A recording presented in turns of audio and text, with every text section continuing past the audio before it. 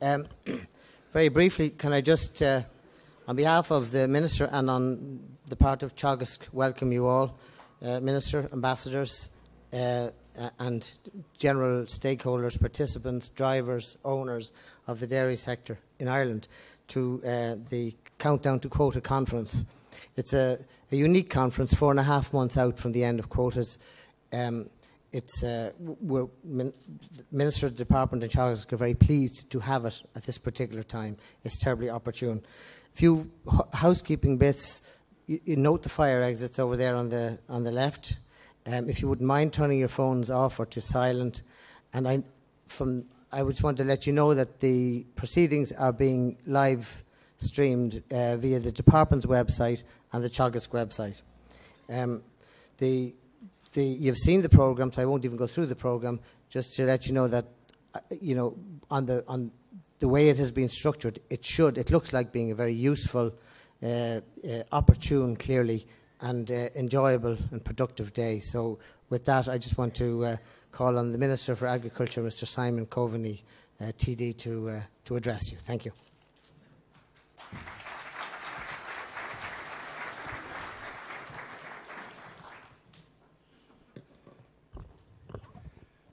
Good morning, everybody, and thank you for being here. In particular, can I thank all of our guests who have travelled to be here. Can I welcome the President of the IFA, Eddie Downey, the President of the ICMSA, John Comer, the President of Moran na Firma, Kieran O'Dowd, Deputy Pat Deering, and any other public representatives who are here, as well as all of the key business leaders in the dairy sector in Ireland and the companies you represent. And of course, the key policy decision makers and designers in the Department of Agriculture and in Teagasc who are co-hosting this Countdown to Quota Abolition conference. I want to also, in particular, welcome the ambassadors that are here this morning, including ambassadors from the United States, from Russia, from Mexico, from Saudi Arabia, and the United Arab Emirates, and any others who are here, as well as consuls who are here. The Mexican ambassador met me this morning and said, "We want your milk, so when can you deliver it?" Which I think kind of set the tone for today. Can I just say I've been talking about liquids all morning, and I'm very pleased to be talking about milk for the next 40 minutes, I can assure you. There's a number of points I want to make to introduce, because I think we have a standard of speaker here today which is really exceptional in terms of giving an insight into the key different sessions that we're focusing on today, from new market opportunities across the world, many of which are already being explored and developed, to the management of price volatility, which I think is the most important section of today for us to focus on. And then, obviously, of course, talking about efficiencies and innovation actually on the farm to ensure that this story is as positive as it has the potential to be for farm families and for rural Ireland over the next 5 to 10 to 15 to 20 years. Because can I say, as Minister for Agriculture and Food, as far as I'm concerned, this is the most important and exciting development for rural Ireland that we've seen in a generation. And that is some statement to make. I also think for the Irish economy, this is one of the most significant opportunities for the Irish economy that we have seen for many years in the most important indigenous industry for our economy. We have essentially been operating within a straitjacket in the dairy industry in Ireland since 1984.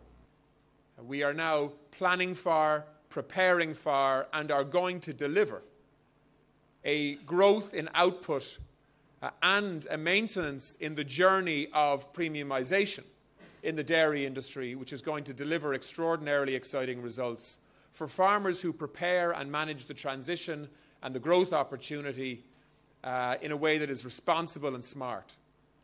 And also for the processing sector and for the broader food sector, whether that's food ingredients, whether it's the nutrition sector, whether it's basic dairy processing, or any other linked service industries. The opportunities here that we are planning for in 4 months' time, or starting in 4.5 months' time, in my view, offer a really, really exciting journey and story for Irish agriculture. And just to put this into perspective for a second, what this means at farm level is that we are effectively moving from producing 5.5 billion litres of milk per year to over 8 billion litres of milk per year in the space of 5 years. What that means in jobs and numbers terms is essentially about 300,000 extra milking cows on family farms across the country. And at least an extra 3,000 young people, predominantly milking cows. Dairy farm managers and dairy experts across the existing dairy farms and new dairy farms that will be created over that period. And that's just the first 5 years. And so the challenges of that alone, in terms of education, in terms of upskilling, in terms of preparation for that herd expansion and herd management, is significant. On top of that, we will be looking at a yield increase of somewhere between 15 and 20% across our herds as well. And again, the preparation for that in terms of research, in terms of things like feed conversion efficiency, more efficient use of genomics and breeding programs, more efficient grazing management on farms is significant. And so this has already been, if you like, a 3-year preparation process to build up now to getting the green light for that expansion. We still have to keep reins on output to minimize, or if possible, avoid a significant super levy fine as a result of overproduction and the build-up to quota abolition. And of course, most importantly, we need to ensure that at a farm level and at a processing level, there is a business plan that is in place to ensure that actually this isn't just about volume growth. It's about building a better business on the back of that volume growth. And the starting point has to be a sustainable, smart, efficiently run, innovative dairy business at farm level and at processing level. And if that's the starting point, well, then we can build on scale and volume after that. And so what we will be talking about this morning in session 1 is, where is all this milk going to go? Where's all this product going to go? Because it's going to be infant formula, it's going to be casein, it's going to be whey product, it's going to be butters, it's going to be cheeses, it's going to be sports nutrition product, it's going to be dairy ingredients, and a whole lot else besides. And we are moving all of, as well as, of course, powders, skimmed and semi-skimmed and whole milk powders. But all of those products are moving from essentially being basic value commodity products that are traded worldwide to being premium products in all of the markets that we are targeting. And the reality is that the majority of the new volume that we produce will not only have to find a home outside of Ireland, but will have to find a home predominantly outside of the European Union as well. And that is why it is so encouraging to have ambassadors here from really exciting markets like the United States, like Russia in the future, like Mexico, like Saudi Arabia. Last week we were in China, where last year we sold over 300 million euros worth of dairy products. And we will see a 25% growth on top of that again this year. And what's really interesting about that market is that most of the volume is going into really high-end premium brands. If you go into an infant store or a large retail outlet now in Beijing or Shanghai or Qingdao or any one of about 40 cities that all have populations of between 10 and 20 million people, you will see in the premium plus category, which is charging somewhere between 40 and 65 US dollars a tin of infant formula versus 10 or 15 dollars equivalent for homegrown produce. You will see Irish brands, not only Irish brands, but Irish brands with Irish flags on the tin. You know, brands like Illuma, brands like Aliva, brands like Green Love, which we were spreading when we were over there, and more besides. I know we have Danone here today, who are also developing a similar premium plus brand, which will be a major part of the Chinese story as well into the future. But that's just one segment of one market in one part of the world. And there is so much more opportunity for us than that one market, but it is significant. But when you consider that at the moment, in 2013, for example, Irish dairy exports to Nigeria were similar to the value of dairy exports to the United States, it gets you thinking. Exports to Senegal outperformed exports to Ireland's more traditional near European trade partners. 2 years ago, we sold 40 million euros worth of cheese to Algeria. And so these are the new markets that are growing, that are developing, that are exciting. And our companies, because of their scale, because of their know-how, and because of their international footprint, are investing and developing opportunities in these markets. And if you look at, for example, what the Irish Dairy Board has done in the United States in terms of spending very large sums of capital investment on cheese manufacturing facilities in the last 12 months. If you look at the partnerships they've developed in cities like Riyadh around soft white cheese, the partnerships they've developed in North Africa, the new opportunities that they're looking to develop in China and in other parts of Asia, for that matter, you begin to see the level of preparation and investment that many of us have not focused in on. But it's all about preparing for post-quota realities in terms of the dairy industry in Ireland. And of course, if you look at our big companies, all of whom are represented here today, from Glanbia to Kerry, to Dairygold, to Carberry, to obviously Lakeland, and so many others, they are all also planning for increased output, managing markets to ensure that actually we can do that in a sustainable way from an income perspective, and that we can do everything we reasonably can to hedge against and to insure against and to prepare for the price volatility, which, whether we like it or not, is going to be a reality indefinitely into the future in dairy markets. And that brings me to the second session, which is a real focus on price volatility. We are lucky in some ways that we have essentially seen 2 to 3 years now of very strong dairy prices. And our dairy farmers have got a deserved income kickback from that. And it's allowed many of them to invest in and prepare for expansion plans that are now going to be implemented in the next 12 months. But we are also now, over the next 6 to 8 months, likely to see the negative side of price volatility. The reality is that the fundamentals of the economics of dairy production in Ireland are very, very good. We are going to see steady and consistent growth in dairy consumption across the globe, certainly for the next 40 years. With population growth, with increased income levels, with increased demand for protein, with increased numbers of women in the workforce in large parts of the developing world, and therefore demanding more infant formula, and most importantly, in my view, a growing demand for product that people can trust and stand over. And that is going to be Ireland's huge premium opportunity to deliver into these markets.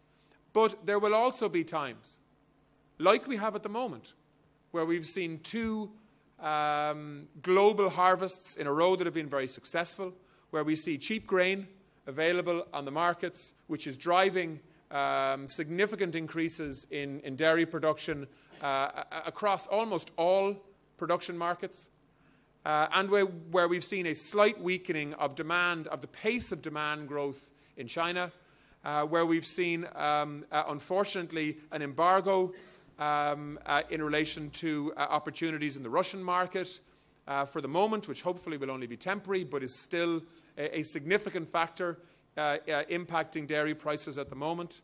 And so we are likely to see a dairy price fall, perhaps quite a significant fall, in the next number of months. And we need to be prepared for that. We need to expect it if it's going to come. by understanding the markets and where they're going in the short to medium term, but also anticipating that that will be a temporary problem. And that is why it's so important that we have financiers here, that we have a banking system here, that will need to work with some farmers over the next 6 to 8 months, farmers that have invested heavily, planning for expansion, and will deliver the benefits of that expansion over time, but may have short-term difficulties financially because of the potential of a downside of price volatility over the next 6 to 8 months. And that may or may not transpire, but we need to be planning for it, and we need to be ready for it. And if anything, that needs to reaffirm in our minds the need to do things in Ireland, as well as at a European level, which I'll talk about in a second, to actually try to insulate our primary producers of the raw material that we need to build this industry. And that means looking at locking in medium-term pricing contracts for a portion of our milk. And I know some of the co-ops and some of the dairy companies have already encouraged farmers to do that. We need to do more of it. We need to look at other things like dairy futures markets in Ireland and in Europe, so again we can try to invest early to hedge against the dramatic highs and lows of price volatility. But in the last couple of years, it's been very difficult to do that effectively because prices have been so strong.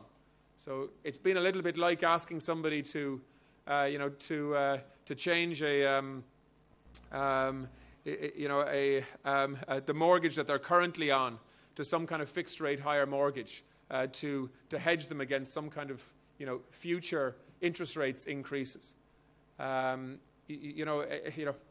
To ask somebody to come off a tracker mortgage at the moment is almost impossible. And that has been the difficulty in the dairy industry for the last couple of years because prices have been so strong. So the lessons that we will learn over the next 6 to 8 months, the anticipation of those lessons, I think require a collective response from processors, from farmers and farming organisations, from my department, from Teagasc, from the Oireachtas Committee, and I see Andrew Doyle, the chair of the Agricultural Oireachtas Committee, has joined us, and most importantly from banks and financial institutions that can actually help farmers get over the kind of difficulties that we may see over the next 6 months or so. The kind of challenges, for example, that pig farmers face on a fairly regular basis and manage with their financial institutions. So that session, which will be the second session, Managing Price Volatility in a Post-Quota World, I think is something that everybody should take hugely seriously, because we have a real quality panel to discuss that, not only from Ireland, but also internationally, from an international banking system, as well as from international dairy companies, who are also facing this challenge. We'll then finish up with session 3, which will be very much focusing on efficiencies, innovation, and the drive around profitability. Our 3 key words in the Food Harvest 2020 strategy are smart, green, growth.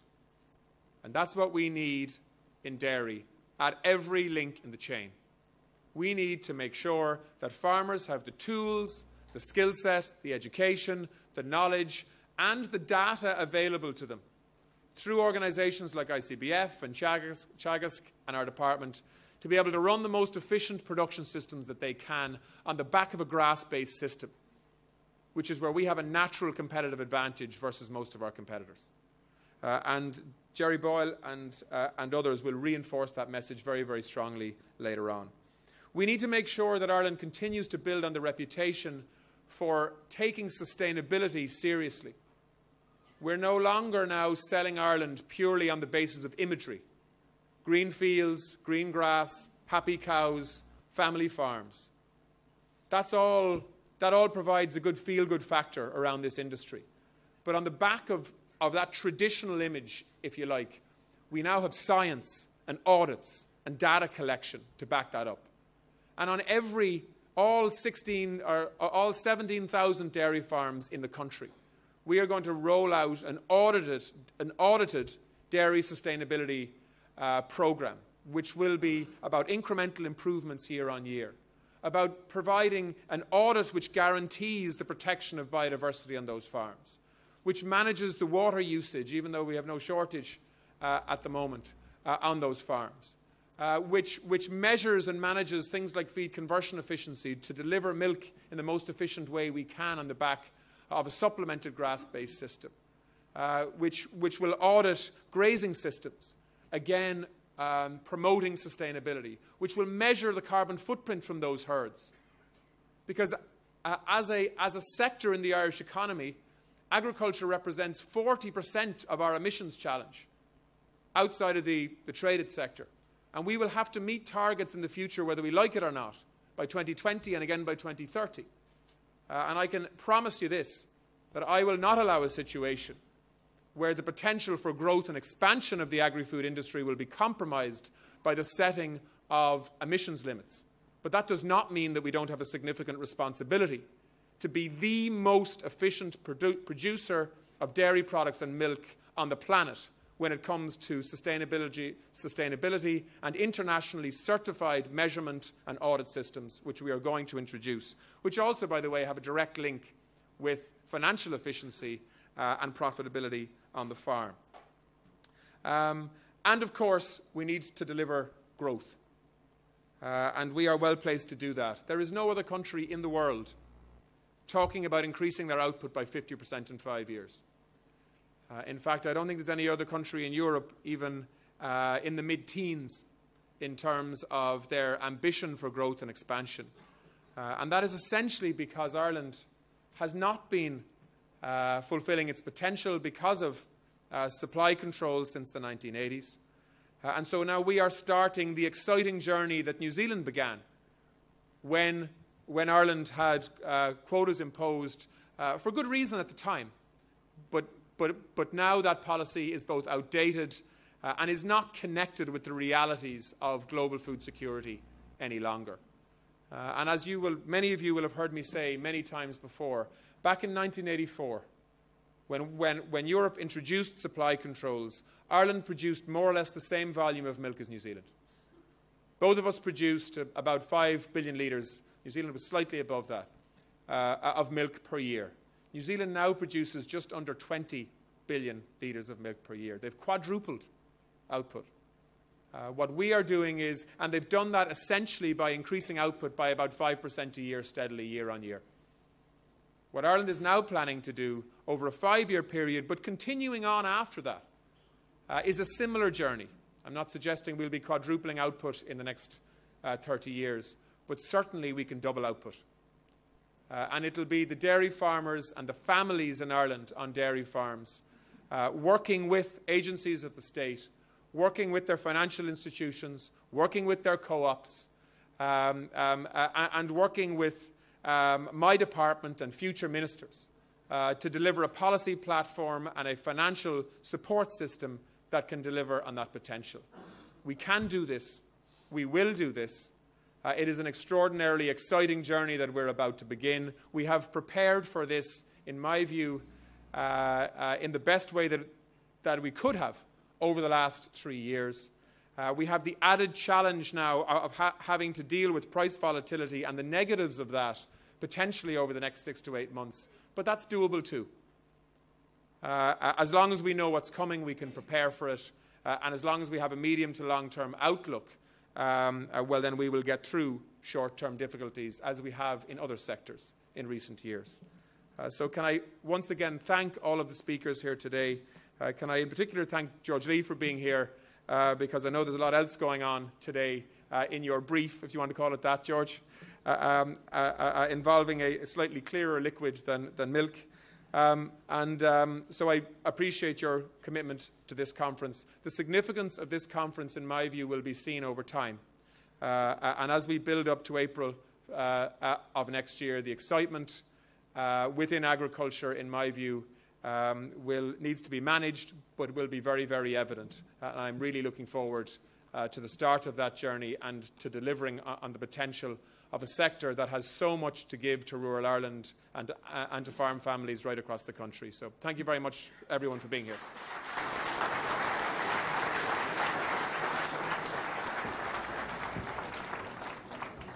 Well, thank you very much indeed, Minister. Wonderfully enthusiastic and uplifting presentation, and a great way to get us started. For those of you who don't know who I am, my name is George Lee. I'm the Agriculture and Environment Correspondent at RTE, and I'm going to be the moderator for our first session this morning, which is a panel session.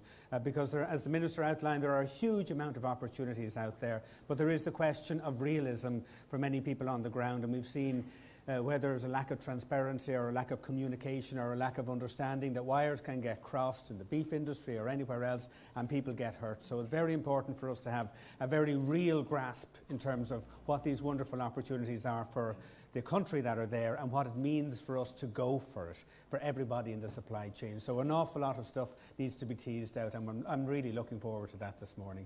So we have a very, very interesting panel of really expert people with the fantastic insights into the whole agri-food industry, and I'm looking forward to hearing from them. But first, we're going to kick off with a presentation about where we are, kind of exactly Ireland right now in terms of our dairy industry, where the potential is in terms of growth markets, and what's being done in terms of branding and in terms of potential out there. And nobody better to give us that insight other than Aidan Cotter, who's the Chief Executive of Board BIA, which is the Irish Dairy Board. Aidan, over to you.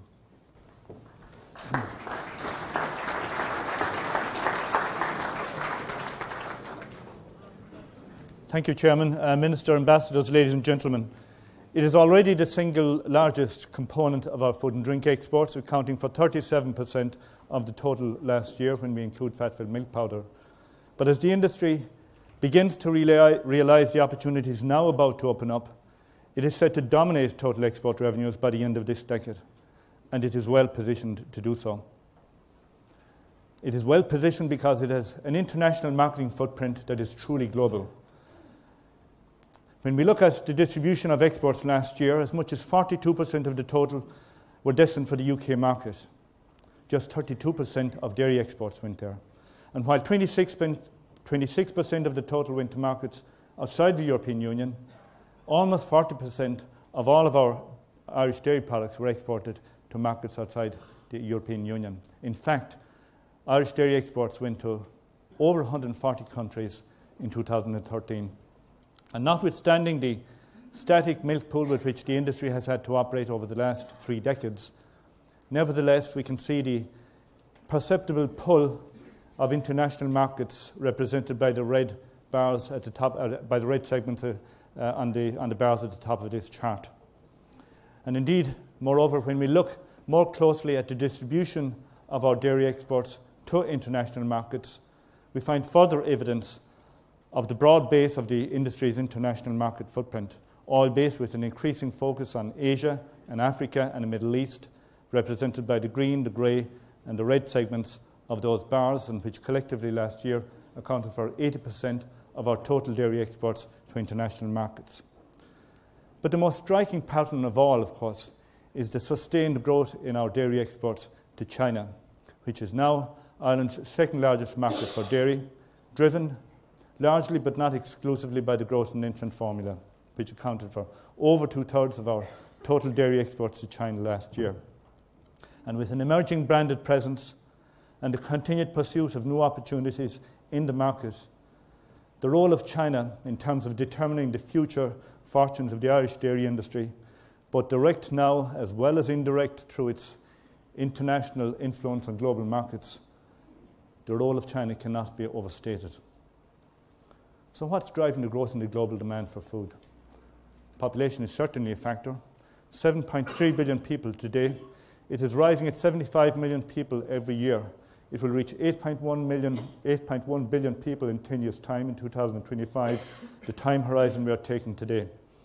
And as the population is growing, it is also urbanizing, driven in particular by Africa and Asia, whose urban populations are still below 50%.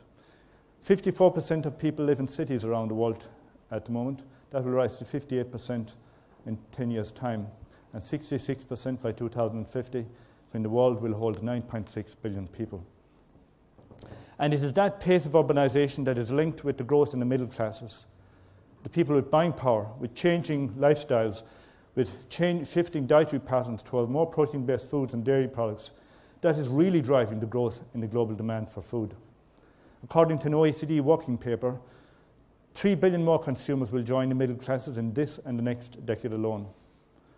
And so taking the 10-year time horizon under consideration here today, that's 1.5 billion people joining the middle classes by 2025, creating a market in buying power terms 3 times the size of the European Union, a market evolving principally in the Asian region.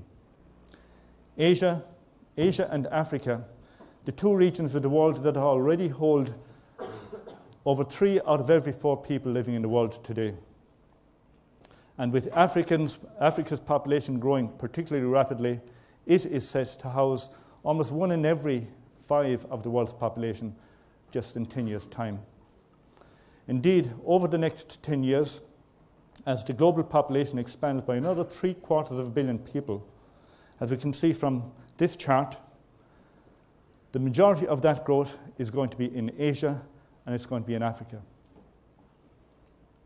Part of the reason the population is growing, and a major feature of demographic change in the developed markets today, is that people are living longer all over the world.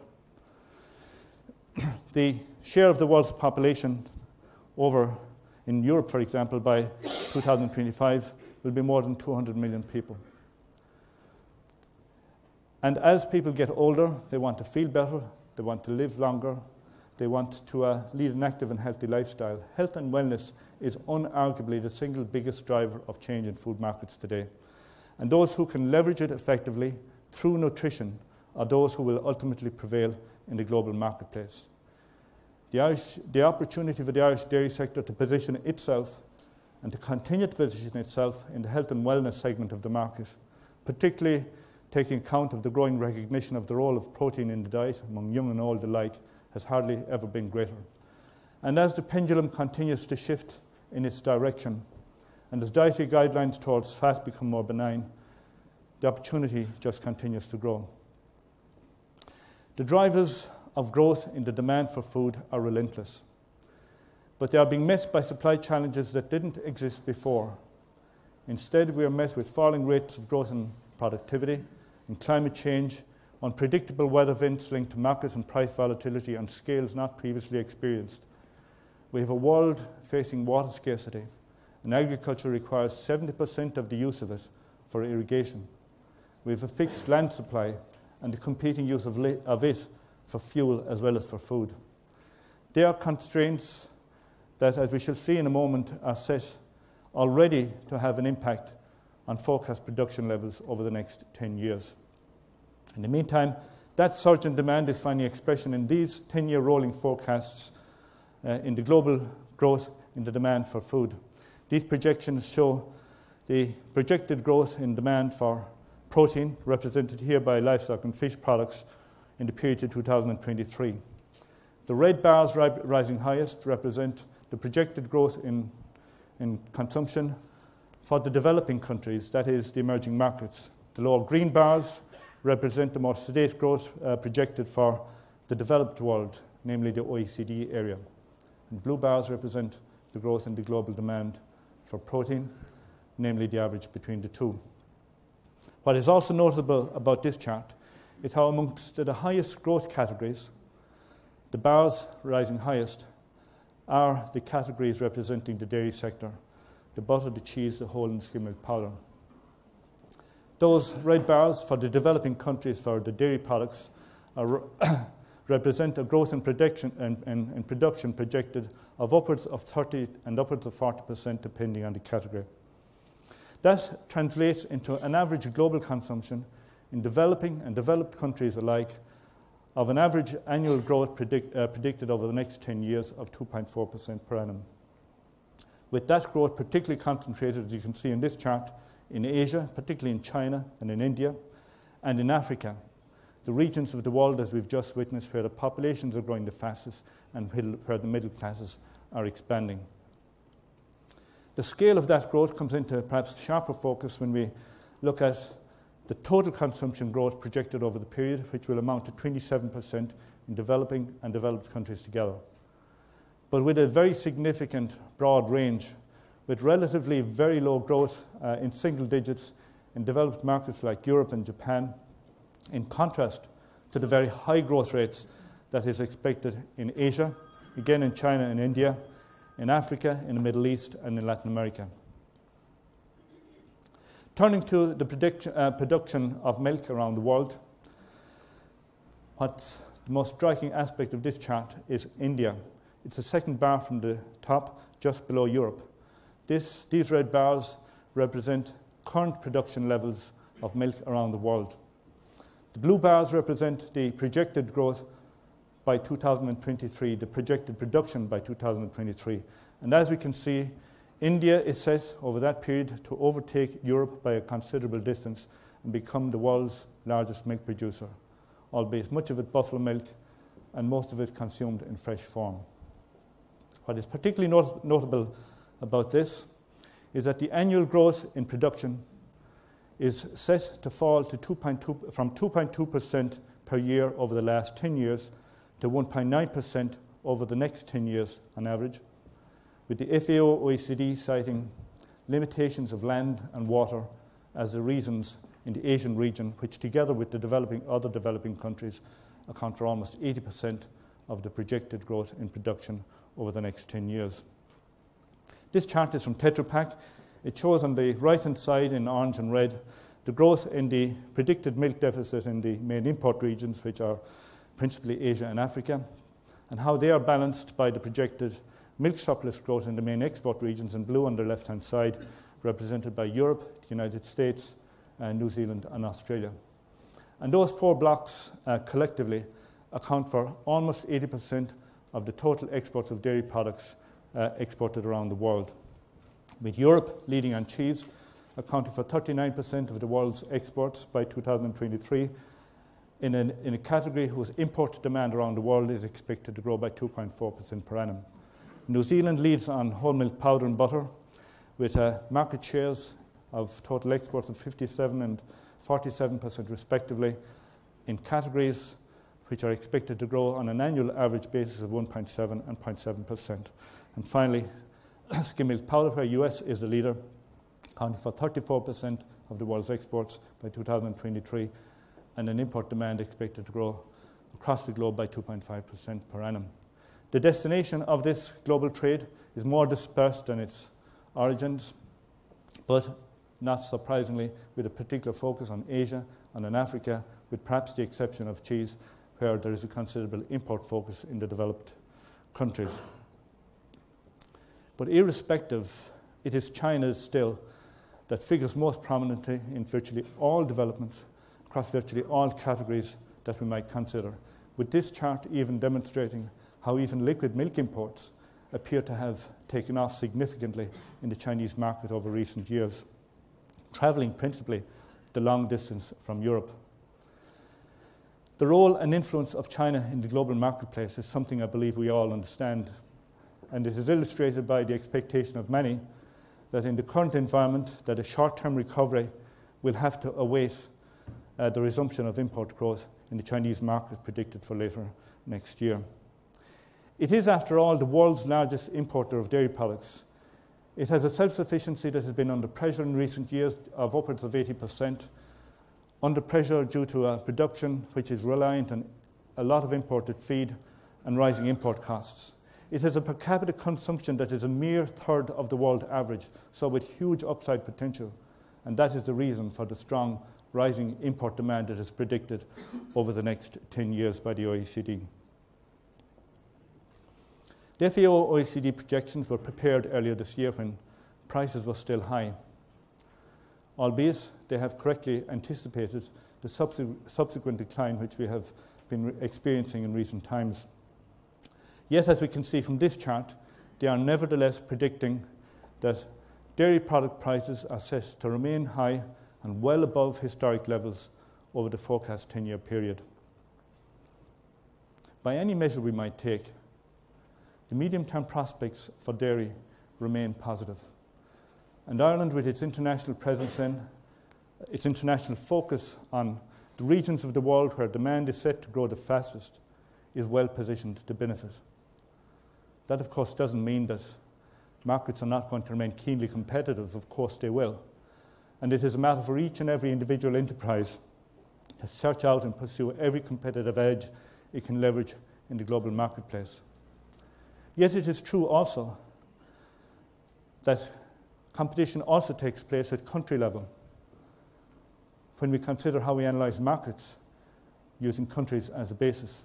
And so with that in mind, earlier this year, and working on behalf of industry, we undertook an evaluation among key customers in 3 target market regions to assess buyer priorities, to assess the perceptions around the positioning of Ireland in the Irish dairy industry, and the role of sustainability given the earlier launch of Origin Green and the Sustainable Dairy Assurance Scheme.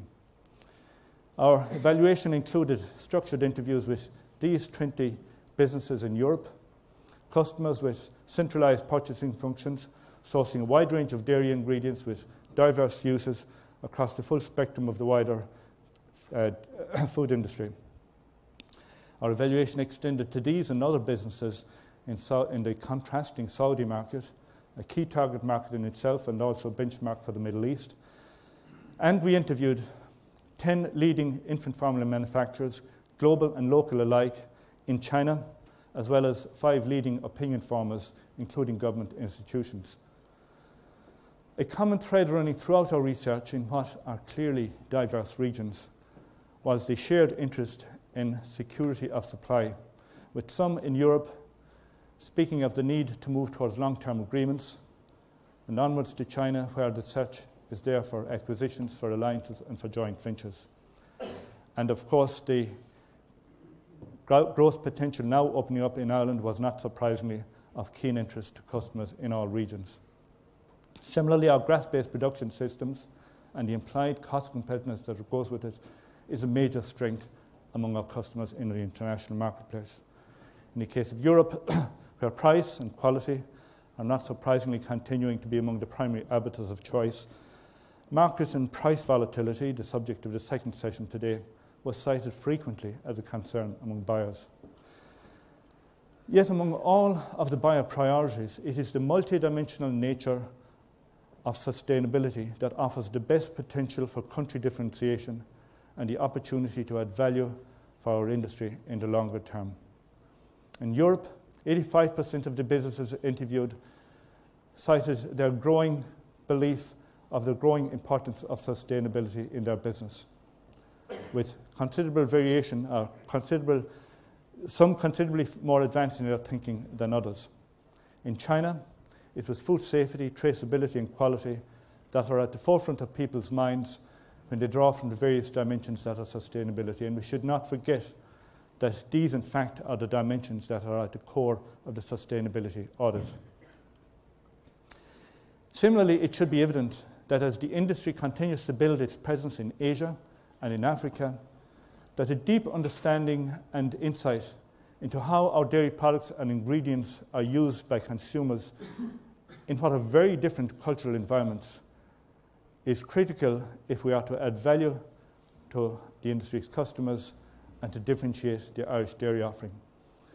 And so our consumer insights team has been working on behalf of industry to help build these insights through what we call ethnographic consumer research, which involves our researchers visiting and staying in people's homes, living with them, shopping with them, eating them, studying their attitudes and behaviours around the use of dairy products in their homes. The faces you see on this image and the subsequent images that you will see are the faces of real people and their families, participants in our research in South Korea, in Indonesia, in Vietnam, and in Senegal.